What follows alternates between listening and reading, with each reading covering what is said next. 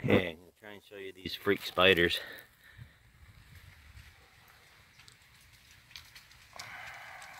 Weirdest spider I've ever seen. Sorry about the video, but this is handheld with cam. There's one down here. Seen like that? Anything like that before? That's an interesting spidey. They're in this pile of compost. Not to mention the 10 million ants. But isn't that a different looking spider? I'm taking it it's a spider. I don't even know that for sure. It's pretty crazy. Look like an alien. I don't know where the big one went. Oh, I have to show you the cow too.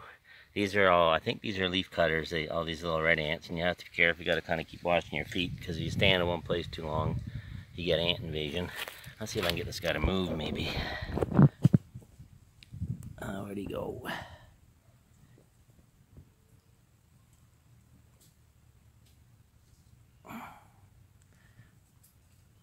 There he is. Well, he's moving. You can see him on your own. He's pretty interesting. Definitely different. Once again, I think something I wouldn't want in bed with me. These are been under the pile. They obviously live under the ground, I'm thinking. But tell me he ain't weird. Isn't that different? He's got them great big, almost like tentacles in the fur. Tentacles like antennae, I guess. Not tentacles, he's not an octopus. There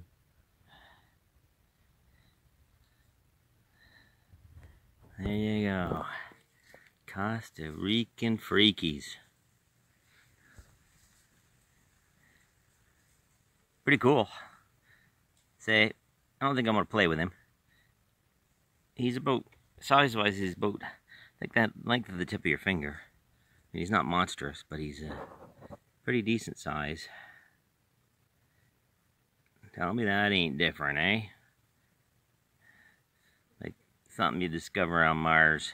Well, I have to show the cow, apparently, because Miss Cow's out there and she's a cutie. Here's Mrs. Cow. She's on our property. All the cows are wandering on our property right now. Casey wants to keep her because she's on our property. She is a sweetie.